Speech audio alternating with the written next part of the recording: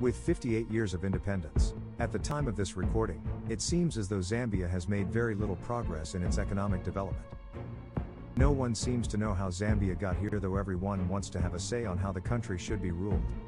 Join me in this series as I take you on a journey the Zambian economy has already taken in order for you to get a better understanding.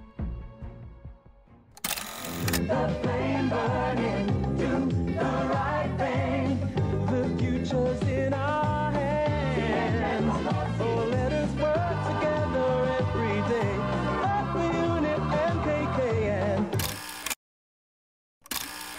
After independence, the ruling party then, UNEP, had put forth a program of national development. A program which would last until 1971. This transitional development plan had provided major investments in infrastructure and manufacturing. These projects were generally successful.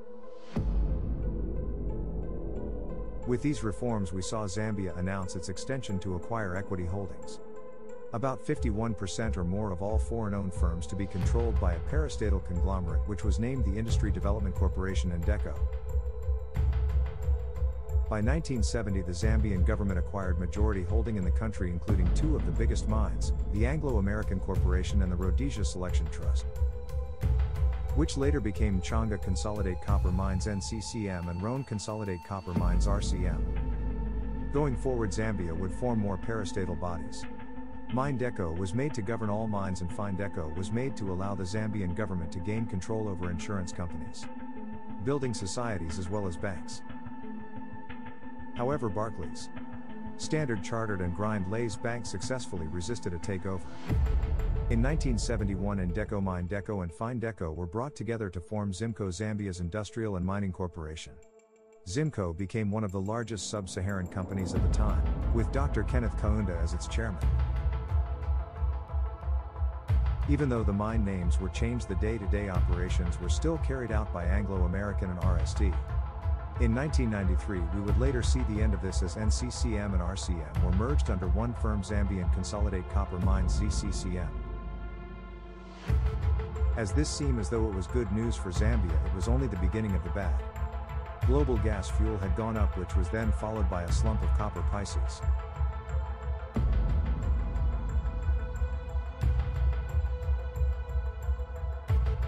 Why is he letting this happen to us? To sum up in the word of one irate motorist, the first day of the odd-even system was a disaster. Gas lines at many stations were a lot longer than normal. The line today is longer than it's ever been.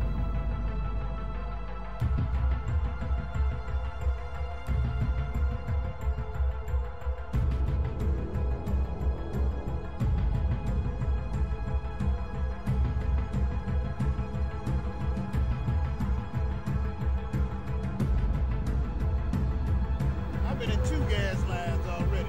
This morning? This morning. How long did you wait for the first one? Both lines over hours. I'm out of gas. Dead out. This significantly reduced Zambia's export earnings, as copper accounted for 95% of this value. In order to balance up these unusual circumstances, Zambia opted to borrow from the IMF. This borrowing continued for a couple of years. And by the mid-80s, Zambia was one of the most in-debt countries in the world.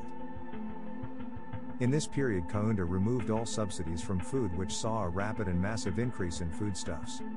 This caused the urban population to begin to protest, and with the extreme pressure, Kaunda and UNEP broke with the IMF and introduced a new economic recovery plan in 1988. However, this did not help him, as people were convinced that the only way to bring change was to change the ruling party. 27 years ago, UNEP promised us a better road to the future. Since then, they have run the country into the ground.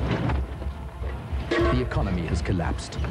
We have shortages of food and medicines. Prices have skyrocketed. Transport and education have virtually stopped. Corruption is rife. Don't trust UNEP again. On election day, we can vote for a new government. Vote MMD and set yourself free. MMD, the hour has come.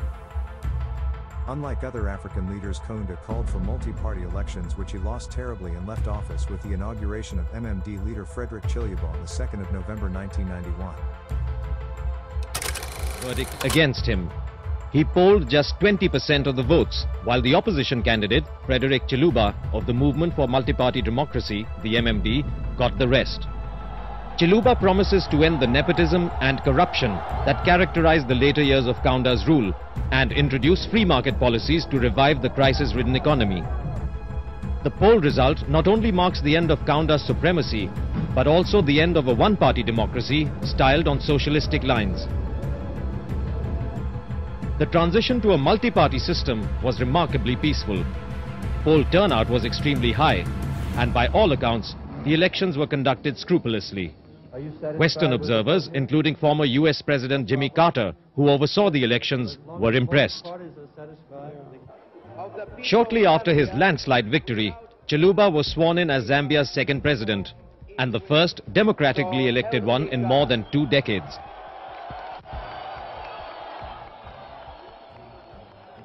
Kaunda acknowledged his defeat with a grace befitting his stature as one of Africa's most respected leaders. He congratulated his successor and said losing was part of the electoral game.